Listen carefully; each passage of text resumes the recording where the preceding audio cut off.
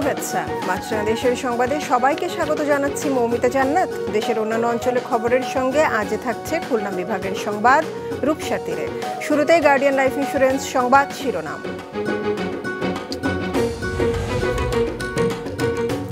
ঢাকা কক্সবাজার রুটে ট্রেনের টিকিট বিক্রি শুরু। প্রথম 1.5 ঘন্টায় 3 দিনের টিকিট শেষ। প্রথম ট্রেন যাবে 1 ডিসেম্বর। খুলনা বিভাগের 36টি সংসদীয় আসনে ভোটার বেড়েছে 14,87,400 জন। কেন্দ্র বাড়ানো হয়েছে 149টি। শুনছিলেন শিরোনাম, এবার বিস্তারিত। ঢাকা থেকে চট্টগ্রাম হয়ে কক্সবাজারে প্রথম ট্রেন যাবে আগামী 1 ডিসেম্বর। সকাল 8টা থেকে নতুন এই রেলপথের কক্সবাজার এক্সপ্রেস ট্রেনের টিকিট বিক্রি শুরু হয়। প্রথম 1.5 ঘন্টাতেই সব টিকিট কিনে নেন উচ্ছ্বসিত যাত্রীরা। এ নিয়ে নাজমুল সাদেকের রিপোর্ট, ক্যামেরায় ছিলেন রবিউল টিপু। ঢাকা থেকে চট্টগ্রাম হয়ে কক্সবাজারের নতুন রেলপথে চলবে নতুন ট্রেন কক্সবাজার এক্সপ্রেস। আগেই এই রেলপথের উদ্বোধন করেছেন প্রধানমন্ত্রী। এবার বিজয় মাস ডিসেম্বরের প্রথম দিন থেকেই এ পথে ট্রেনে চলাচল করতে পারবেন সাধারণ মানুষ। আজ সকাল 8টা থেকে অনলাইনে এবং টিকিট কাউন্টারে একযোগে শুরু হয় 1, 2 ও 3রা ডিসেম্বরের ট্রেনের টিকিট বিক্রি। প্রথম দিনের ট্রেনে 780টি আসন রয়েছে। ঢাকার বাইরে চট্টগ্রাম থেকে কক্সবাজারের জন্য আসন বরাদ্দ রয়েছে 115টি। পর্যটন নগরী কক্সবাজারে ট্রেন ভ্রমণ নিয়ে উচ্ছ্বসিত যাত্রীরা। সবার একটা এক্সাইটনেস কাজ করতেছে, আর ট্রেনে করে কক্সবাজার যাবে। আর এমনিতে হচ্ছে কি আমাদের প্রত্যেকটা সিজন হচ্ছে কক্সবাজারে প্রচুর পরিমাণ রাশ থাকে। তো আশা করছি ট্রেন চালু হওয়ার পরে আশা করি আরও মানুষজন বাড়বে। পরিবার পরিজন নিয়ে প্রথমবারের মতো কক্সবাজারে ট্রেনে যাব, খুবই আনন্দ লাগছে। ট্রেনের ভাড়া ঢাকা কক্সবাজার রেলপথে সর্বনিম্ন 695 টাকা এবং সর্বোচ্চ 2380 টাকা। আর চট্টগ্রাম কক্সবাজার রেলপথে সর্বনিম্ন ভাড়া 205 ও সর্বোচ্চ ভাড়া 696 টাকা। ট্রেনের আসন বাড়ানোর দাবি অনেকের। টিকিটের জন্য এত বড় একটা লাইন পড়ে যাচ্ছে, মানুষের একটা সবার যাওয়ার ইচ্ছা এটা তো কমে যাচ্ছে, মানে এটাতে বাধা পড়ে যাচ্ছে। এই কম সিটে একটু বাড়ানো উচিত ছিল সিটটা চট্টগ্রামের জন্য। আমরা ফ্রেন্ড সার্কেল যাচ্ছি, এই প্রথমবারের মতো যাব, আমরা খুবই আনন্দিত। কক্সবাজার এক্সপ্রেস ট্রেনটি ঢাকা থেকে রাত 10:30টায় ছেড়ে চট্টগ্রামে এসে পৌঁছাবে রাত 3টা 40 মিনিটে। 20 মিনিট বিরতি দিয়ে রাত 4টায় কক্সবাজারের উদ্দেশ্যে ছেড়ে যাবে, পৌঁছাবে সকাল 6টা 40 মিনিটে।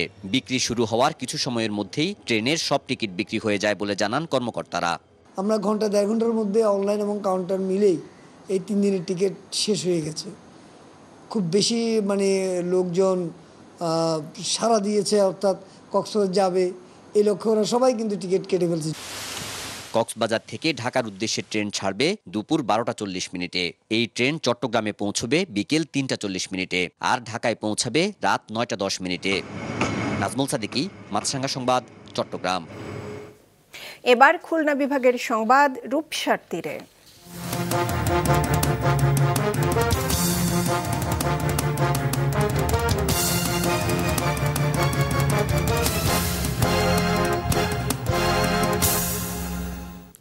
খুলনা বিশ্ববিদ্যালয়ের 33 বছরের অর্জন ও ভবিষ্যৎ পরিকল্পনা প্রকাশ করেছে বিশ্ববিদ্যালয় কর্তৃপক্ষ। বিশ্ববিদ্যালয় দিবস উপলক্ষে আজ অংশীজনের অংশগ্রহণে সাংবাদিক লিয়াকত আলী মিলনায়তনে মতবিনিময় সভায় উপাচার্য অধ্যাপক ডক্টর মাহমুদ হোসেন আরও জানান, বিশ্বমানের বিদ্যাপীঠ হয়ে ওঠার জন্য বাংলাদেশ অ্যাক্রেডিটেশন কাউন্সিলের 63টি স্ট্যান্ডার্ডের মধ্যে 45টি অর্জন করেছে খুলনা বিশ্ববিদ্যালয়। বাকি 18টি স্ট্যান্ডার্ডও দ্রুত অর্জন করতে চায় কর্তৃপক্ষ। এছাড়া প্রয়োজনীয় অবকাঠামো তৈরি, শতভাগ আবাসন ব্যবস্থা ও একাডেমিক মাস্টার প্ল্যান সহ 17 দফা পরিকল্পনা বাস্তবায়নের পরিকল্পনা নিয়েছে বর্তমান প্রশাসন। খুলনা মেডিকেল কলেজ হাসপাতালে ডেঙ্গুতে গত 24 ঘন্টায় একজনের মৃত্যু হয়েছে। একদিনে 21 জন ডেঙ্গু রোগী ভর্তি হয়েছে। এ নিয়ে হাসপাতালে মোট 107 জন ডেঙ্গু রোগী ভর্তি রয়েছেন। আর গেল 24 ঘন্টায় সুস্থ হয়ে বাড়ি ফিরেছেন 30 জন। খুলনা মেডিকেল কলেজ হাসপাতাল কর্তৃপক্ষ জানিয়েছে, চলতি বছরে খুলনায় মোট 3,557 জন ডেঙ্গু আক্রান্ত হয়ে চিকিৎসা নিয়েছেন। চুয়াডাঙ্গায় অস্বাস্থ্যকর পরিবেশে খাদ্য তৈরি ও মেয়াদ উত্তীর্ণ পণ্য রাখা একটি প্রতিষ্ঠানকে অর্থদণ্ড করেছে ভোক্তা অধিকার সংরক্ষণ অধিদপ্তর। দুপুরে চুয়াডাঙ্গা জেলা সদর উপজেলার জালশুকা এলাকায় অভিযান চালানো হয়। এ সময় সেখানকার মেসার্স মাম ফুডেক্স প্রতিষ্ঠানে অস্বাস্থ্যকর পরিবেশে সেমাই, চানাচুর ও মুড়ি তৈরির পাশাপাশি স্বাস্থ্যবিধি না মানা ও মেয়াদ উত্তীর্ণ পণ্য বিক্রির প্রমাণ পায় ভোক্তা সংরক্ষণ অধিদপ্তর। এতে প্রতিষ্ঠানটির মালিক রাশেদ আলীকে 1 লাখ টাকা জরিমানা করা হয় এবং মেয়াদ উত্তীর্ণ ও অস্বাস্থ্যকর জিনিসগুলো পুড়িয়ে ধ্বংস করা হয়। বাগেরহাটে আধুনিক ক্লাস্টার ফ্রেমিং পদ্ধতিতে চিংড়ির উৎপাদন বেড়েছে 3 গুণ। আগামীতে আরও ক্লাস্টার ফ্রেমিং পদ্ধতিতে চিংড়ি চাষ করা হবে বলে জানান সংশ্লিষ্টরা। সকালে বাগেরহাট চিংড়ি গবেষণা কেন্দ্র মিলনায়তনে উন্মুক্ত আলোচনায় এ তথ্য জানানো হয়। এ সময় অন্যদের মধ্যে উপস্থিত ছিলেন খুলনা মৎস্য বিভাগের উপপরিচালক মোহাম্মদ জাহাঙ্গীর আলম, মৎস্য ও প্রাণী সম্পদ মন্ত্রণালয়ের অতিরিক্ত সচিব মোহাম্মদ আব্দুল কাইয়ুম ও বাগেরহাট চিংড়ি গবেষণা কেন্দ্রের মুখ্য বৈজ্ঞানিক কর্মকর্তা মোহাম্মদ হারুনুর রশিদ।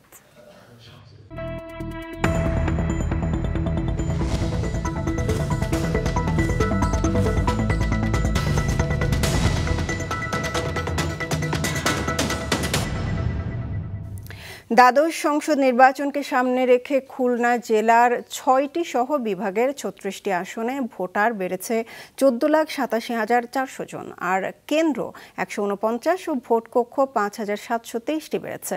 এস এম মিলনের ক্যামেরায় মোস্তফা জামালের রিপোর্ট। খুলনা জেলায় সংসদীয় আসন রয়েছে 6টি। নির্বাচন কমিশনের সর্বশেষ তথ্য অনুযায়ী জেলায় ভোটার বেড়েছে 1,98,880 জন। ফলে ভোট কেন্দ্রের সংখ্যা বাড়বে 7টি আর ভোট কক্ষের সংখ্যা বাড়বে 863টি। খুলনা জেলার মোট ভোট কেন্দ্র 793টি এবং মোট ভোট কক্ষ 4,720টি। খসড়া ভোট কেন্দ্রের তালিকা অনুযায়ী খুলনা জেলার পুরুষ ভোটার সংখ্যা 10,84,000 এবং মহিলা ভোটার সংখ্যা 9,99,798। টোটাল ভোটার সংখ্যা 19,99,882। একইভাবে বিভাগের 10 জেলার 36টি সংসদীয় আসনেও বেড়েছে ভোট কেন্দ্র ও বুথের সংখ্যা। বর্তমানে এই বিভাগে ভোটার সংখ্যা 1,74,06,224 জন। ভোট কক্ষ বাড়বে 5,723টি। পুরুষ ভোটার আছে 67,46,382 এবং মহিলা ভোটার আছে 67,120। গতবারে ভোট কেন্দ্র ছিল 4,835 এবং এবার আমাদের ভোট কেন্দ্র হয়েছে 4,984টি, প্রায় 154টির মতো কেন্দ্র বেড়েছে। ইতোমধ্যেই ব্যালট বাক্স সহ নির্বাচনী গুরুত্বপূর্ণ সরঞ্জাম খুলনা বিভাগের 10 জেলায় পৌঁছেছে। 1,20,980 জন নির্বাচনী কর্মকর্তা চূড়ান্ত করার কাজ চলছে। প্রতি কেন্দ্রে একজন প্রিজাইডিং অফিসার থাকবেন এবং প্রতি কক্ষের জন্য একজন সহকারী প্রিজাইডিং অফিসার এবং 2 জন করে পোলিং অফিসার দায়িত্ব পালন করবেন। এর সাথে অতিরিক্ত হিসেবে আইন শৃঙ্খলা বাহিনীর সদস্যরা কেন্দ্রের নিরাপত্তা সহ অন্যান্য আনুষঙ্গিক বিষয়ে দায়িত্ব পালন করেন। একাদশ জাতীয় সংসদ নির্বাচনে খুলনা, সাতক্ষীরা ও চুয়াডাঙ্গার 2টি করে এবং যশোরের 3টি সংসদীয় আসনের সীমানায় পরিবর্তন এসেছিল। তবে দ্বাদশ জাতীয় সংসদ নির্বাচনে বিভাগের 36টি আসনের কোনোটিরই সীমানা পরিবর্তন হচ্ছে না। মোস্তফা জামাল, মাছরাঙা সংবাদ, খুলনা। জাতীয় সংসদ নির্বাচন উপলক্ষে দিনাজপুরের ঠাকুরগাঁও, পঞ্চগড় ও নীলফামারী জেলার রিটার্নিং কর্মকর্তা ও নির্বাচন সংশ্লিষ্ট অন্যান্য কর্মকর্তাদের সমন্বয়ে অনুষ্ঠিত হয়েছে প্রস্তুতিমূলক সভা। সকালে দিনাজপুর জেলা প্রশাসক সম্মেলন কক্ষে বিভাগীয় কমিশনারের কার্যালয়ে মত বিনিময় সভায় প্রধান অতিথি ছিলেন নির্বাচন কমিশনার রাশেদা সুলতানা। সভাপতিত্বে ছিলেন অতিরিক্ত বিভাগীয় কমিশনার মোহাম্মদ আবু জাফর। নির্বাচন সুষ্ঠু ও সুন্দরভাবে পরিচালনা করতে সংশ্লিষ্ট সবার প্রতি আহ্বান জানান নির্বাচন কমিশনার। এদিকে নির্বাচনে জামালপুর 5 আসনে সদরের সন্তানকেই ফের নৌকার প্রার্থী হিসেবে দেখতে চেয়ে বিক্ষোভ মিছিল শেষে মানববন্ধন করেন উপজেলার সাধারণ ভোটাররা। মান আর স্বাদ ভালো না হওয়ায় ভারতীয় আলু কিনতে আগ্রহী হচ্ছেন না স্থানীয় ক্রেতারা। আমদানি করা আলুর একটি বড় অংশ অবিকৃত থাকায় পচেও যাচ্ছে। এতে বিপাকে পড়েছেন ব্যবসায়ীরা। হিলি প্রতিনিধি হালিম আল রাজির পাঠানো তথ্য ছবি নিয়ে ডেস্ক রিপোর্ট। ভারত থেকে আমদানি শুরু হয়েছে সপ্তাহ দুয়েক হলো। এর মধ্যে আলুর দাম প্রায় অর্ধেকে নেমে এসেছে। হিলি স্থলবন্দরে এখন প্রতি কেজি সাদা আলু 28 টাকায় বিক্রি হচ্ছে, আর কাটিনালে জাতেরটি পাওয়া যাচ্ছে 32 টাকায়। যদিও কম দামের সেই আলুর খুব একটা বিক্রি নেই বাজারে। ইন্ডিয়ান আলু চলতেছে না, কারণ ইন্ডিয়ান আলুর মান খারাপ, খাইতে গেলে গন্ধ লাগতেছে। অনেক কাস্টমার অপশন দিচ্ছে আলু চলবে না, এই জন্য ইন্ডিয়ান আলু বেশি না। ইন্ডিয়ান আলুটা খুব একটা ভালো লাগে না, আলু খেতে ভালো লাগে না, টেস্ট নাই। আর আমাদের দেশি আলুটা খেতে ভালো লাগে, 5 টাকা যদি বেশি লাগে আমরা ওটা কিনে খাচ্ছি। যে লোকাল যেগুলো আলু ঢুকছিল, এই আলুগুলার মান কোয়ালিটি খারাপ ছিল, যার কারণে খারাপ দামে বিক্রি হয়েছে আলুগুলা। কৃষি সম্প্রসারণ অধিদপ্তরের হিসেবে 18 নভেম্বর পর্যন্ত দেশে 16,823 টন আলু আমদানি হয়েছে। এর মধ্যে এক হিলি স্থলবন্দর দিয়ে এসেছে 8,837 টন। আমদানিকারকরা জানিয়েছে ভারত থেকে প্রতিদিন গড়ে 25 থেকে 30 ট্রাক বোঝাই আলু ঢুকছে হিলিতে। তবে তা দেশের বিভিন্ন বাজার পর্যন্ত নিতে প্রতি বস্তায় গড়ে 3 থেকে 4 কেজির মতো নষ্ট হচ্ছে। দেখছি বস্তা ভালো, এই যে আমাদের গাড়ি বস্তা ভালো, কিন্তু ভিতরে যখন মাল ঢালছে মুকামে যায়, সেখানে প্রতি বস্তাতে 3-4 কেজি করে খারাপ বাড়াচ্ছে। আমরা হিমাগরে মাল রাখি স্টোর শুটিং করে সেভাবে, আর ওনারা রাখে সবগুলো মিলে একসঙ্গে। এখানে পার্থক্যর কারণে কয়েকদিন মাল খারাপ আসছিল। আলুটা যাতে দ্রুততার সাথে খালাস করতে পারে এবং বাইরে নিয়ে বাজারজাত করতে পারে, কাস্টমের সকল প্রকার প্রক্রিয়া শেষে দ্রুততার সাথে আলু বের করে দেওয়ার চাকরির প্রয়োজন পানামা হিলি স্থলবন্দর সব কিছুর ব্যবস্থা গ্রহণ করে রেখেছে এবং প্রতিদিনের আলু প্রতিদিন আমরা বেড়ে করে দিচ্ছি। কৃষি সম্প্রসারণ অধিদপ্তর জানিয়েছে 19 নভেম্বর বেলা 12টা পর্যন্ত 2,52,070 টন আলু আমদানির অনুমোদন দেওয়া হয়েছে। মাছরাঙা নিউজ ডেস্ক। আগামী রবি ও সোমবার সারা দেশে ফের 48 ঘন্টার অবরোধ কর্মসূচি ঘোষণা করেছে বিএনপি নেতা রুহুল কবির রিজভী। ভিডিও বার্তায় এ কর্মসূচির ঘোষণা দেন তিনি। এদিকে বিএনপি ও সমমনাদের ডাকা অবরোধ ঘিরে দেশের বিভিন্ন স্থানে ট্রেন, বাস ও ট্রাকে আগুন দেওয়ার খবর পাওয়া গেছে। গত রাতে কুষ্টিয়া ঝিনাইদহ মহাসড়কের আলামপুর এলাকায় দাঁড়িয়ে থাকা বাসে আগুন দেয় দুর্বৃত্তরা। গাজীপুরের দক্ষিণ শালনায় 2টি কাভার্ড ভ্যানের গতিরোধ করে অগ্নিসংযোগ করা হয়। সিলেট রেলওয়ে স্টেশনে দাঁড়িয়ে থাকা উপবন এক্সপ্রেস ট্রেনের একটি বগিতে আগুন দেওয়া হয়। নেত্রকোনা সদরে মগড়া নদীর উপর কমলগঞ্জ রেল ব্রিজে আগুন দেওয়া হয়েছে। পরে স্থানীয়রা গিয়ে আগুন নেভায়। গতরাতে ব্রাহ্মণবাড়িয়ায় চলন্ত ট্রেনে পাথর নিক্ষেপের ঘটনায় এক যাত্রী আহত হয়েছে। বরিশালে গতরাতে মশাল মিছিল করে বিএনপি। চট্টগ্রাম, বগুড়া, নোয়াখালী ও মানিকগঞ্জ সহ দেশের বিভিন্ন স্থানে বিক্ষোভ মিছিল করেছে বিএনপি ও জামায়াত। এদিকে বিএনপি ও সমমনাদের অবরোধ কর্মসূচির প্রতিবাদে দেশের বিভিন্ন জেলায় শান্তি সমাবেশ করেছে আওয়ামী লীগ ও এর সহযোগী সংগঠনের নেতাকর্মীরা। দুপুরে চট্টগ্রাম নগরীর দলীয় কার্যালয়ের সামনে শান্তি সমাবেশ করেছেন মহানগর আওয়ামী লীগের নেতাকর্মীরা। এ সময় জনগণের নিরাপত্তা নিশ্চিতে নেতাকর্মীদের রাজপথে সতর্ক থাকার নির্দেশ দেন বক্তারা। রাজশাহীতে বিক্ষোভ মিছিল শেষে শান্তি সমাবেশ করেন মহানগর আওয়ামী লীগ ও এর নেতাকর্মীরা। ভোলায় বিক্ষোভ সমাবেশে বিএনপি জামায়াতের অবরোধ নৈরাজ্যের নিন্দা জানান বক্তারা। নোয়াখালীর মাইজদিতে জেলা আওয়ামী লীগের দলীয় কার্যালয়ের সামনে থেকে মিছিল নিয়ে প্রধান প্রধান সড়ক ঘুরে শান্তি সমাবেশ করেন নেতাকর্মীরা।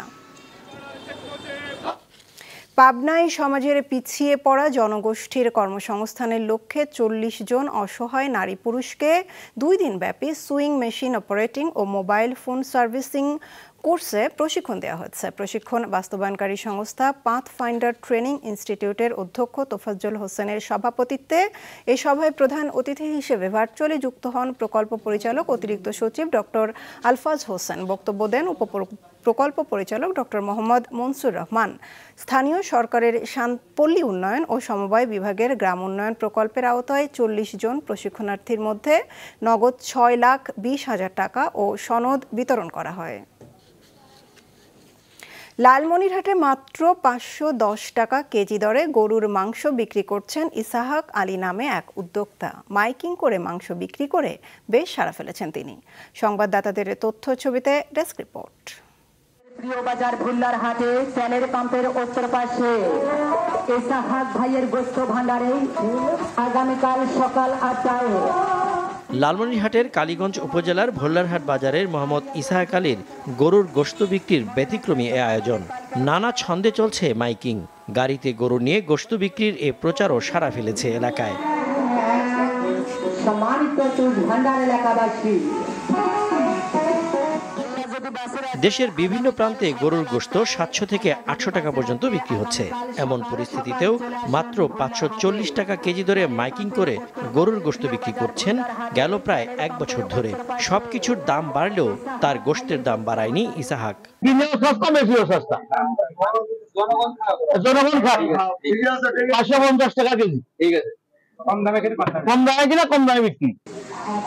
খুচরা কেজিতে 540 টাকা দরে গোশত বিক্রি করলেও একসাথে 5 কেজি বা তার বেশি নিলে পাওয়া যায় পাইকারি মূল্যে। তখন প্রতি কেজিতে 20 থেকে 30 টাকা কমে 510 থেকে 520 টাকায় বিক্রি হয়। সবার প্রতি বিশ্বস্ততার জন্য প্রতিটি গরু ক্রেতার সামনেই জবাই করা হয়। বিয়ে শাদী ও সামাজিক অনুষ্ঠানের জন্য এখন জেলা ও উপজেলার মানুষ কসাই ইসাহাকের গোশতের দোকানে ভিড় জমাচ্ছেন। বাজারের চেয়ে প্রায় 200 থেকে 250 টাকা কম দরে তার কাছে গোশত পাওয়ায় তারা অনেক খুশি। এখানে অন্যান্য বাজারের তুলনায় মাংসের দাম 2 থেকে 250 টাকা আমি কম পাচ্ছি। আমার কাছে এখানে মূল্য ধরছে 530 টাকা, অন্যান্য জায়গায় 650 টাকা 700 টাকা। তো আমার উপস্থিতিতে এখানে গরুটা জবাই করছে এবং গরুটা সুস্থ সবল। এই মাংসের দোকানদার ইনশাআল্লাহ আমাদেরকে সব সময় অন্যান্য বাজারের তুলনায় স্বল্প মূল্যে মাংস সরবরাহ করে আসতেছে। আমরা মাংস নিতেছি কালীগঞ্জ থেকে আসছি, এখানে ভালো গরু দেখি জব করছে। ইসাহাকের দোকান থেকে 520 টাকা কেজি দরে গোশত কিনে গ্রামে প্রতি কেজি 40 থেকে 50 টাকা দরে বেশি বিক্রি করে অনেকেই জীবিকা নির্বাহ করছেন। প্রতিদিন 2 থেকে 3টি গরু অল্প সময়ের মধ্যে বিক্রি হচ্ছে কসাই ইসাহাকের দোকানে। আমরা এই জায়গায় কাজ করি 3-4 জন, এই জায়গায় কাজ করে আমাদের পরিবার চলে এবং আমরা এই জায়গায় কর্ম করি, এটা আমাদের কর্মসংস্থান। আমাদের মহাজন হচ্ছে মোহাম্মদ ইসাহাক নিয়ে। খুঁজে খুঁজে সুস্থ ও ভালো গরু কিনতে পটু কসাই ইসাহাক, নিজেই সবকিছু করায় কম দামে বিক্রি করতে পারেন তিনি। অল্প দামে গোশত বিক্রি করায় উপজেলার অন্য কসাইদের বিরাগ ভাজন হতে হয়েছে ইসাহাকের। বাধার কারণে মাঝে এই কার্যক্রম বন্ধ করতে হয়েছে। পরে স্বচ্ছতার প্রমাণ দেওয়ায় কর্তৃপক্ষের সহযোগিতায় তার গোশত বিক্রি অব্যাহত রয়েছে। সজীব সাদিক, মাছরাঙ্গা নিউজ ডেস্ক। হবিগঞ্জের বাহুবল উপজেলায় তেলবাহী ট্রেনের 2টি বগি লাইনচ্যুত হওয়ার 11 ঘণ্টা পর সিলেটের সাথে সারা দেশের রেল যোগাযোগ স্বাভাবিক হয়েছে। Shayestaganj rail জংশনের station master Abul খায়ের জানান, চট্টগ্রাম থেকে তেল নিয়ে ছেড়ে যাওয়া সিলেটগামী ট্রেন গত রাত 8টা 10 বাহুবলের রাউতগাঁও এলাকায় পৌঁছালে 2টি বগি লাইনচ্যুত হয়। ফলে সিলেট বিভাগের সঙ্গে ঢাকা ও চট্টগ্রামের রেল যোগাযোগ বন্ধ হয়ে যায়। রাত 3টার দিকে আখাউড়া থেকে রিলিফ ট্রেন গিয়ে উদ্ধার কাজ শুরু করে। সকাল 9টার দিকে উদ্ধার কাজ শেষ হলে রেল যোগাযোগ স্বাভাবিক হয়। দিনাজপুর ও গাইবান্ধায় সরাসরি কৃষকদের নিকট থেকে ন্যায্য মূল্যে চলতি আমন মৌসুমের ধান ও চাল সংগ্রহ অভিযান শুরু হয়েছে। সকালে দিনাজপুরের পুলহাটে এলএসডি গোডাউনে অভ্যন্তরীণ আমন ধান সংগ্রহ শুরু হয়। ভিডিও কনফারেন্সের মাধ্যমে ধান সংগ্রহ অভিযানের উদ্বোধন করেন খাদ্যমন্ত্রী সাধন চন্দ্র মজুমদার। গাইবান্ধা জেলা কালেক্টরেট সম্মেলন কক্ষে এক অনুষ্ঠানের মাধ্যমে আমন ধান ও চাল সংগ্রহ অভিযান শুরু হয়েছে। ঢাকা থেকে ভার্চুয়ালি উদ্বোধনী অনুষ্ঠানে উপস্থিত ছিলেন খাদ্যমন্ত্রী। চলতি মৌসুমে গাইবান্ধা জেলার 11টি খাদ্য ক্রয় কেন্দ্রের মাধ্যমে 9,385 মেট্রিক টন চাল ও 4,668 মেট্রিক টন ধান সংগ্রহের লক্ষ্যমাত্রা নির্ধারণ করা হয়েছে।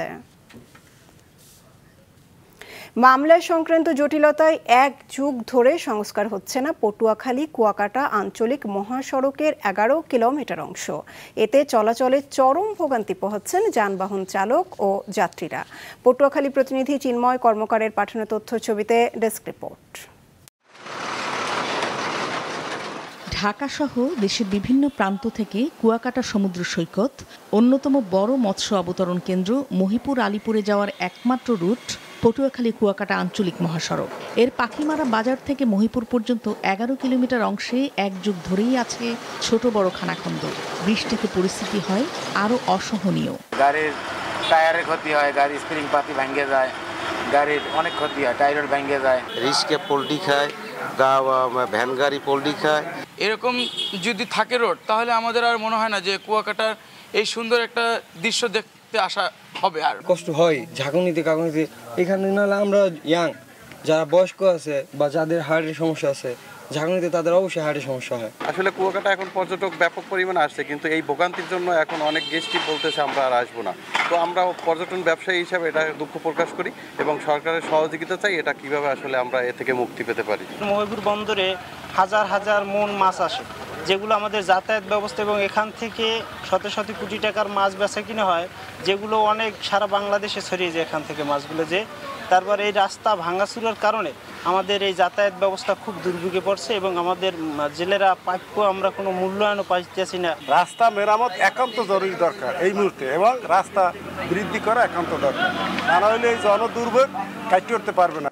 2010 সালে এই অংশের সংস্কার কাজ করে খুলনার ঠিকাদারি প্রতিষ্ঠান মেসার্স রূপসা কনস্ট্রাকশন লিমিটেড। অভিযোগ, নিম্নমানের সামগ্রী ব্যবহার করায় চালুর 1 মাসেই চলাচলের অযোগ্য হয়ে পড়ে সড়কটি। এতে বকেয়া বিল আটকে দিলে সড়ক ও জনপথ বিভাগের বিরুদ্ধে আদালতে যায় ঠিকাদার। সম্প্রতি আমরা সরকারের পক্ষে রায় নিয়েছি এবং সে আলোকে আমরা টেন্ডারের কার্যক্রম শুরু করেছি। আমাদের ইতিমধ্যে একটা প্রস্তাবনা উক্ত সড়কের সার্ভিসিংয়ের জন্য ঊর্ধ্বতন কর্তৃপক্ষ বরাবর প্রেরণ করা হয়েছে এবং প্রস্তাবনা অনুমোদন হলে আমরা কার্যক্রম শুরু করব। এ বিষয়ে যোগাযোগের চেষ্টা করেও ঠিকাদারি প্রতিষ্ঠানের কারো সাথে কথা বলা যায়নি। পটুয়াখালী কুয়াকাটা আঞ্চলিক মহাসড়কের মোট দৈর্ঘ্য 72 কিলোমিটার। মাছরাঙা নিউজ ডেস্ক। নারায়ণগঞ্জ শহরের নিতাইগঞ্জে ছিনতাইকালে গণপিটুনিতে হাবিবুর রহমান হাবু নামে এক ছিনতাইকারী নিহত হয়েছে। গতরাতে জমিদারি কাচারি গলিতে এ ঘটনা ঘটে। এলাকাবাসী জানান, দীর্ঘদিন ধরে হাবু বিভিন্ন এলাকায় অস্ত্র দিয়ে ভয় দেখিয়ে মানুষের কাছ থেকে নগদ টাকা ও মোবাইল ছিনতাই করত। ছিনতাই করে পালানোর সময় এলাকাবাসীকে জড়ো করে তাকে আটকের পর গণপিটুনি দিলে ঘটনাস্থলেই তার মৃত্যু হয়। তার বিরুদ্ধে ছিনতাই ও মাদকসহ একাধিক মামলা রয়েছে। হে নবীন এসো আলোর মিছিলে স্লোগানে নানা আয়োজনে গাজীপুরের শফিপুর আইডিয়াল পাবলিক কলেজে অনুষ্ঠিত হয়েছে নবীন বরণ। সিনিয়র প্রশাসনিক কর্মকর্তা রামপ্রসাদ বর্মনের সভাপতিত্বে এতে প্রধান অতিথি ছিলেন কলেজের চেয়ারম্যান হাবিবুর রহমান। অনুষ্ঠানে শিক্ষার্থীদের উদ্দেশ্যে বক্তব্য দেন সাংবাদিক মাসুদ রানা, ফারদিন ফেরদৌস সহ স্থানীয় গণ্যমান্য ব্যক্তিরা। অনুষ্ঠানে গান, কৌতুকাভিনয়, র্যাম্প শো ও কবিতা আবৃত্তি সহ নানা আয়োজনে কলেজের নবাগত শিক্ষার্থীদের বরণ করে নেওয়া হয়।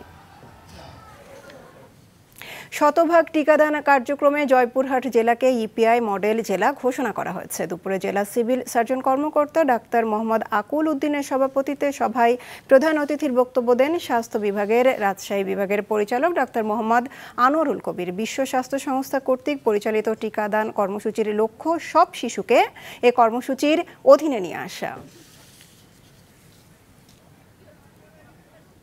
মাছরাঙা দেশের সংবাদ শেষ করার আগে গার্ডিয়ান লাইফ ইন্স্যুরেন্স সংবাদ শিরোনামগুলো আরও একবার। ঢাকা কক্সবাজার রুটে ট্রেনের টিকিট বিক্রি শুরু। প্রথম 1.5 ঘন্টায় 3 দিনের টিকিট শেষ। প্রথম ট্রেন যাবে 1 ডিসেম্বর।